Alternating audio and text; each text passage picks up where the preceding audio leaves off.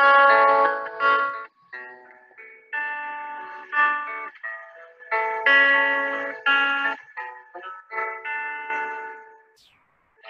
like to say I love you, Mom. I'd like to say I care. Before the day you leave me, when all I can say is I wish you were here.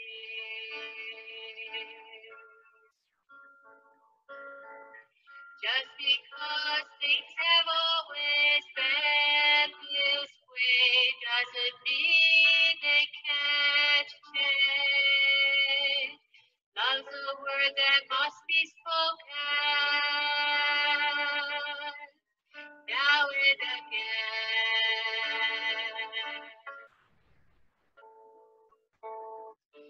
Let me tell you I love you. Let me tell you I care.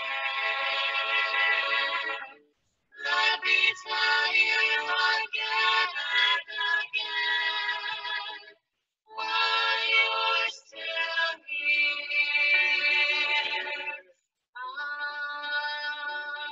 I say this with a tear. Mom, I love you.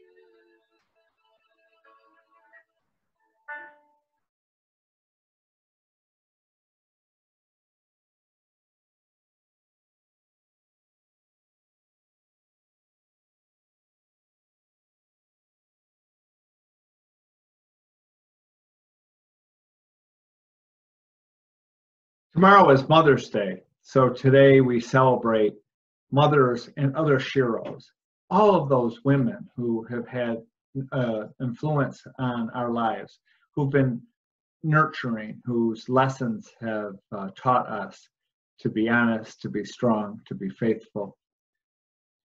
On my desk are several pictures of family members. I actually have more family members than I have desks today, but I do want to show you some of them. This is my mom, who is actually with my dad at my commissioning. And this is my grandparents, Dorothy and Raymond Hodge. And my grandmother was a Sunday school teacher at Lafayette Avenue United Methodist Church. And she taught Bible school, and she did a lot of tutoring. She even helped Vietnamese refugees learn English.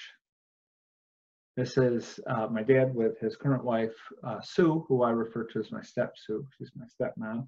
This is my grandmother, Evelyn Waldron, and my grandfather, whom I never met.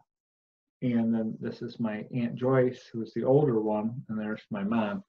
And Aunt Joyce, I'm sorry that I said older one. She's just the older one in this picture. I said it again.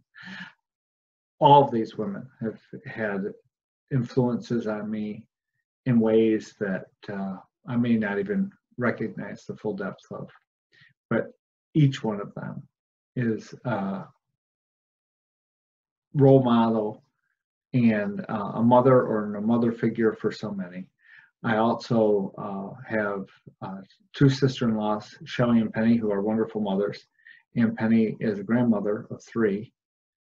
And I have my niece is a great mother of 3, and my other niece is such a nurturing soul, and her compassion for animals gives St. Francis a run for his money. And she is a mother of several of animals, and she cares for so many. And that's my family, and I am sure that all of you have moms and aunts that you want to celebrate today.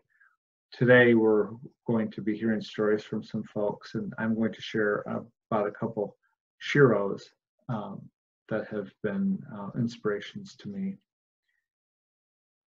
I'm going to now read 2 different poems that I think are fitting for this celebration. First is, when you are a child, she walks before you to set an example. When you are a teenager, she walks behind you to be there should you need her. And when you are an adult, she walks beside you so that there are two friends who can enjoy life together. And then this poem, these both are anonymous, this poem called My Mother Kept a Garden. My mother kept a garden of the heart. She planted all the good things that gave my life its start. She turned me to the sunshine and encouraged me to dream, fostering and nurturing the seeds of self-esteem. And when the winds and rain came, she protected me enough, but not too much, because she knew I'd need to stand up strong and tough. Her constant good example always taught me right from wrong, markers for my pathway that will last a lifetime long. I am my mother's garden. I am her legacy. And I hope today she feels the love reflected back from me. Happy Mother's Day.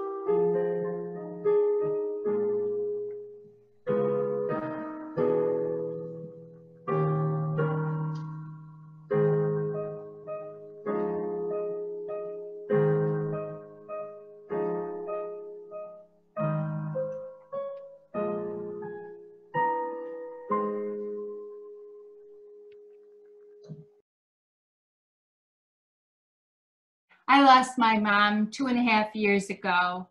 She was such a wonderful mom to everyone around her. She was funny and smart, and she taught me everything I needed to know to become a strong, confident, hardworking, and caring woman. She made the person I am today from all the love and support throughout the years. I miss her a lot, but I have to thank you, Mom. Happy Mother's Day. This is dedicated to my mother, Ida Biddlecombe. She had the patience of a saint. She had the power of a lion. When I had stepped upon a nail, was scared to death and crying. She knew just how to tend my wounds and strove to keep me living. And Mother, for my many times of rebellion, I hope I am forgiven. My mother, Jenny Wilbur, is one of my heroes, and she and I had a difficult relationship. I'm not an easy person to get along with, and my dad said it was because our problems were because we were too much alike. And my brother even says that, you're so much like Mom. But as I got older, I think I learned more to appreciate her. And when she became ill, she lived with her illness for 10 years. And that woman was out and she was going to church. She was working for her faith. She was doing volunteer work. She was helping with dinner. She was taking the ladies out for lunch. She was taking the nurses out for lunch. It never stopped her. One day I was walking behind her up the stairs into the house, and I heard her knees just grating, and I don't think I ever appreciated it till it happened to me, actually. But she lived her faith. She wasn't just a Christian on Sunday. She was every day, and I never appreciated that until after she was gone. And other people know the things I went through after she died, and had a lot of trouble accepting. And she even came to me through a cousin to tell me it was all right. And she didn't have an easy life. She was divorced when divorce was a bad thing. My sister and brothers were both raised Catholic, and she made sure they went to the Catholic Church, because being divorced, she could have had her kids taken away from her for not raising them Catholic. And she was a nurse in the hospital. She went to school while she still had 3 kids. She went to school, became a nurse, and my brother and sister's priest, Father Brown, wouldn't even call her Mrs. Wilbur. He always called her Mrs. Vazos, despite her having her nameplate on her nurse's uniform. When he would come to the hospital, he would never call her by her real name. Her newly married name, yeah. Her new it was like it was not a thing. But I never knew that. My sister told me, until my brother-in-law died. That was when I found out. When my brother-in-law was killed, Father Brown came to our house to see my sister Suzanne, and that was the first time he had ever called her Mrs. Wilbur. And I never knew that. My mother hid a lot of stuff from us that we've found out since she passed away. It makes me admire her more, because she didn't want to affect our relationships with other people. I was privileged to know your mom too, and she is really one of the saints of the church. And she would tell you, no, No, I know. She would say that we're making too much out of her. And she was one heck of an SU fan. Yes, she was. She even got to go to an SU game. Got to go see Jim Boeheim. That's great. Thank you for sharing that. Mention my mother, and her faith sort of has led me, and the way she handled things. I remember going to church, a Baptist church in Newfane, and I always went with my father, and mother never went. And finally, at like 9, 10 years old, I said, "Why aren't you going, Mom?" And she says, "I sit home and quietly read the Bible." And she told me an incident that one family, a big family in Newfane, they split, and there was another Baptist church because of this family split. And so she said, you sort of lose faith in that. She said, but the church is not the building. The church is the people. And all my life, I've felt that. The other thing, when I went to another, as a teenager, I went to another Baptist church. No, I will not let you be baptized. You will not become a member of that church. And at the time I thought, well, my friends are doing it. She says, that's the wrong reason to do that. She says, and I'll tell you right now, she said, you join the church, you got to be baptized, that type of thing. And I didn't want to be dunked. They had a big cold water thing that you got dunked into. So I said, okay, it wasn't too hard to convince me to not be baptized there. She says, and she said, that's not a reason. She said, but I'm telling you, you'll grow up, you'll go to school, you'll get married. Then is the time, because she says, I don't expect you to always live in Appleton. And I said, okay. And she says, and then you know, it's like you'll go away from the church. You'll move to a community, you'll get married and then have kids or whatever. And that was exactly right. Gordon and I got married and married in a Baptist church in Buffalo. But anyways, we ended up, for him to get a job transfer out here, we ended up in Pennellville. I had Kim, and I talked with my mother, and she says, now you can have the baby baptized or christened, whatever. See, in the Baptist church, it's Right. christening. Right. So here it's baptismal. Yeah. And so that's where Kim was baptized and then, grew up to be a member. And my mother, I remember coming out for the baptism, and she said, your church are still your church people. She said, it's not the building. She said, it's very fortunate that you've got a beautiful church building, but she says, that's not, so that, I think she's affected me. M is for the million things she gave me. O means only that she's growing old. T is for the tears she shed to save me. H is for her heart of purest gold. E is for her eyes with love light shining. R is right, and right she'll always be.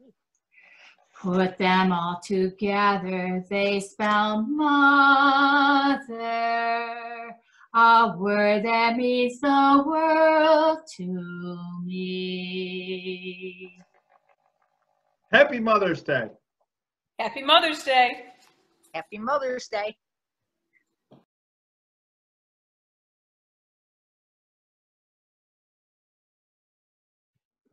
Who are your Sheroes? Do you have people who were influences in your life, who you crossed paths with, who had an impact on you in ways that were so deep and profound, and in ways that maybe you didn't even recognize until years later? I'm talking about the neighbor. I'm talking about the aunts. I don't even talk about the cousins. I'm talking about the school bus drivers, the crossing guards, the women that were working the lunchroom, the teachers, the coaches, all of those people who have had an incredible impact on our lives. I've been thinking about a lot of the Sheroes, my teachers, so many of them that were such big influences on me. My friend Bobby Dexter, who passed away at the end of December, she had turned 98 just 9 days earlier. What an incredible woman she was. And for me personally, she was one who was such an encourager of me, especially in the time when I was going through seminary. But the thing I just loved about Bobby was that at any event, anywhere, she was always the one that was making sure that everybody knew everybody, or that everybody felt included. She would invite people to sit at her table. She would go over to people and introduce them to everybody in the room. And that's not something everybody does, and she did. And I'll never forget what an encourager Bobby was. And I think of my Aunt Donna, who is my godmother. She's my dad's sister. And it's funny how you kind of go through life, and it takes a while before you really realize what an incredible impact they had. And well, my aunt was a single mom for so many years, and for a job opportunity, perhaps, she picked up stakes here in Syracuse, where she actually had a support system. Her parents were here, other folks were here, but she wanted to make a better life for herself and for her family, and they moved to Florida, and she's still there. And she made a good life, and she raised her kids there. It takes a lot of courage. And she's the one whose family I went to church with when my family left the Lutheran church before I found the Methodist church. What an impact that's had on me. Thank you, Aunt Donna, for being you. And there are others, and I'm sure that you have many. Think of them. Thank them.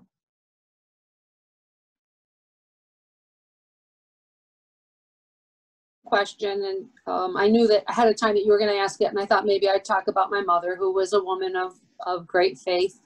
But today, when you asked the question, immediately I thought of my sister Sharon, and I actually got a little bit teary.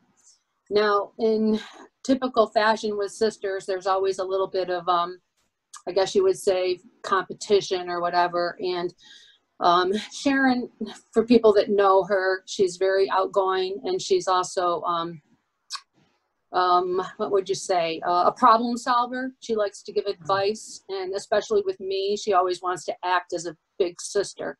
And sometimes I guess I resent that a little bit.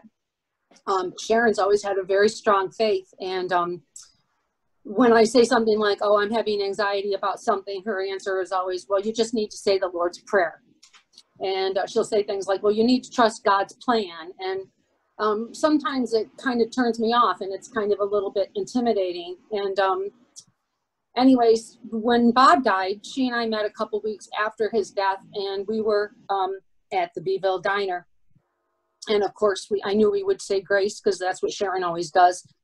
And she started in on something, giving me advice about how to deal with something. And I just kind of wanted to tell her in a polite way that she needed to back off.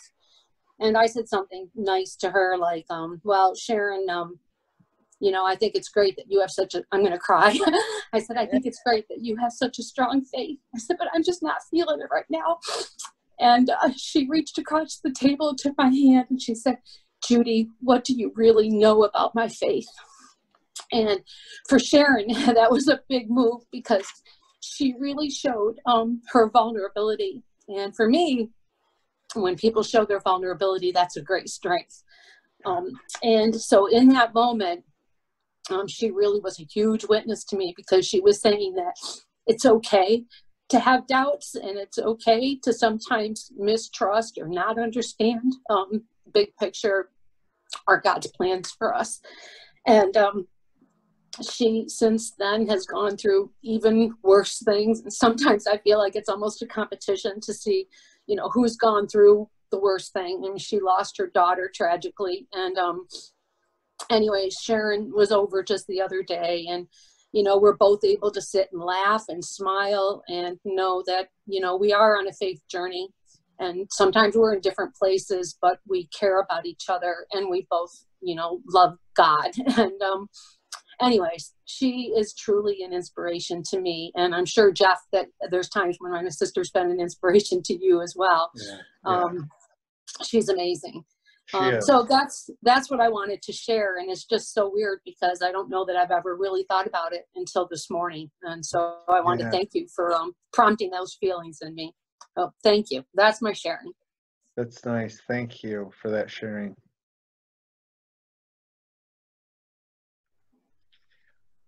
Well, Sunday is Mother's Day, and this particular day is focused on mothers and other Sheroes, is what we're calling them, as all of these women, not only just in our own lives, but throughout history, that have left such incredible imprints on our hearts and on our faith.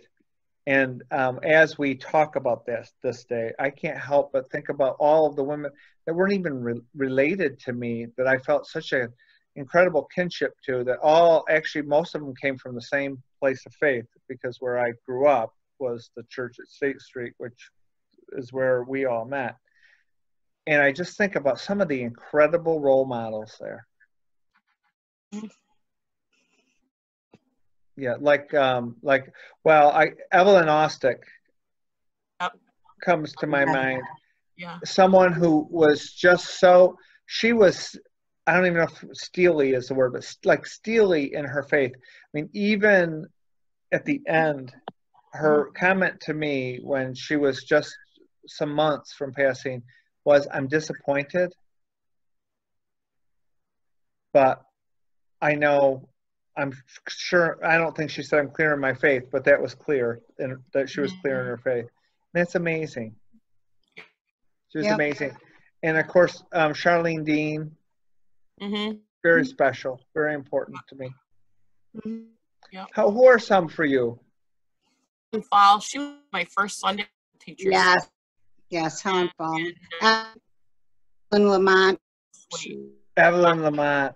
Yeah. And Helen Myers was just a sweet. Of course. Well, yeah, and you know, and I think about Evelyn Lamont with her focus on mission, both local and global mission. And then I look at her daughter, and she has that same focus, that she's passed that right on to Gail, that she also carries out many of those missions. And that is just, that's neat to see, that legacy. But people didn't know a lot that Evelyn Lamont did. She used to take groceries out to migrant workers, but she never told anybody about it. I found out years later, and years later through her daughter. Gail told me about it. Well, I learned that story at her memorial service. Yeah. But she did a lot helping people and, you know, just being a servant of God. But she never ever told people. Just a very quiet. I think that might be the common thread of all those, because as I think about Helen Myers too, is they were just very incredible, but they weren't big flashing lights, but they were beautiful streams of light of God's light. They were truly servants of God, but you didn't know it. I mean, you knew it because they exuded that. I mean, you felt it from them. But they did many things that other people just never knew. Right. They really did. They were serving the love of God. Right. Yeah. Absolutely. But they were just. And Miss Malone was another person that I've thought of. Gordy's mother. Yes. Malone. She was there every Sunday. She was faithful. It did not matter. She was going to be there in church, and I never remember not seeing her there.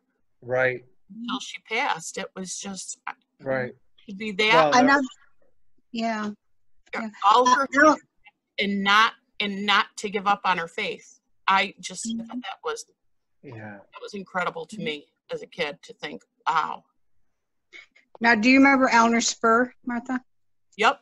Now, she was very big in Girl Scouts, because I was from Brownie up to Senior Explorer Scout, Senior Girl Scout.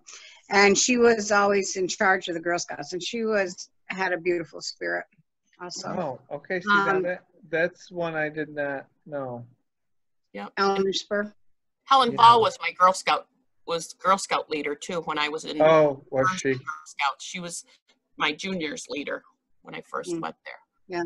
See, Eleanor was a lot. She was like over the leaders. But when the girl, she always did like the Senior Scout. She was definitely with Senior Scouts. And one of my favorites as a young adult, and then moving into my senior adult, into my older years. I don't know how to say that. I'm not a senior citizen, but mid years, whatever. I just want to be very clear. I am not. Very clear. Under some Let's be criteria, I am. Okay, never mind. You're just a youngin'. Helen DeMore is who I'm speaking of. Oh, God, because she was a Sunday school teacher when I had Dave Rath for senior high, so she was junior high, and I didn't have her because I had moved. I had come from somewhere else.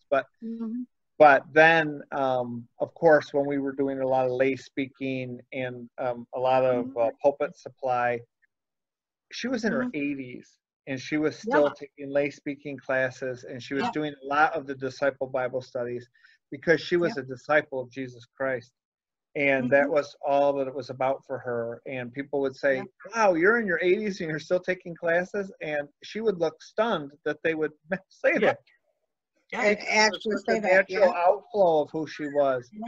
She just had her feet planted, and she was looking forward, moving forward in faith. She was something. Well, I think about both of your moms. Yeah. Who we got to talk about our moms too. Right. Oh my God. Yes, I mean, oh my God, Jenny Wilbur. Oh my gosh, yes, I have Jenny. I was a candy striper and she was a nurse, and she taught me how to do so many things. When I went to nursing school, people were so impressed. I knew how to take a pulse. I knew how to take a temperature. I knew how to take a blood pressure. It's like, oh my God, where'd you learn all this stuff? I go, from Jenny Wilbur, from Mrs. Wilbur. Awesome. I still have people that come up to me and say, you're Jenny Wilbur's daughter. She was my nurse in da da da da da. Or Yeah, your mom yeah, was the she's nurse when wonderful. I was when my mother had me. She was her nurse. And That's Yeah, nice. she was just wonderful. She taught me so That's much. nice. mhm. Well, and Vivian was, I was going to say Vivian was in choir with me. I guess I was in choir with her since she'd been in choir for 60 years or whatever. Yeah, she was one of the originals. She was one yeah, of the originals. yeah. She loved it. Oh, and she was Faith, and so kind. Yeah.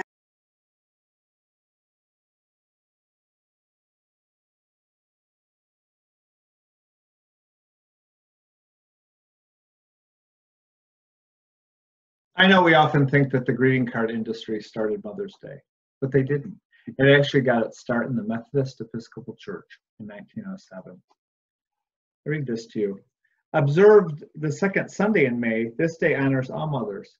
It began in its present form with a special service in May 1907 at the Methodist Episcopal Church in Grafton, West Virginia. The service was organized by a Methodist laywoman, Anna Jarvis, to honor her mother, who had died on May 9, 1905.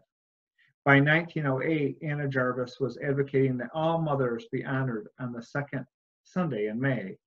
And in 1912, the Methodist Episcopal Church recognized the day and raised it to the national agenda. It has some parallels with the Old English Mothering Sunday in mid-Lent, which focused on returning home and paying homage to one's mother, and with Mother's Day for Peace, which was introduced in 1872 by Julia Ward Howe in Boston as a day dedicated to peace.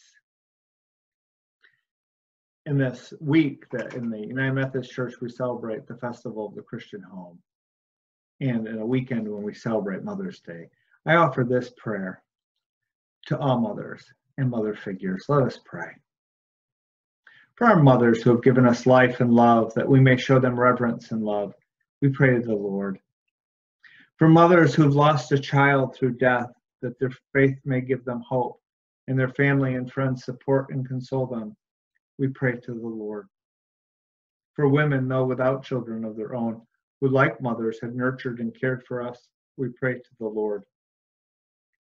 For mothers who have been unable to be a source of strength, who've not responded to their children and have not sustained their families, we pray to the Lord.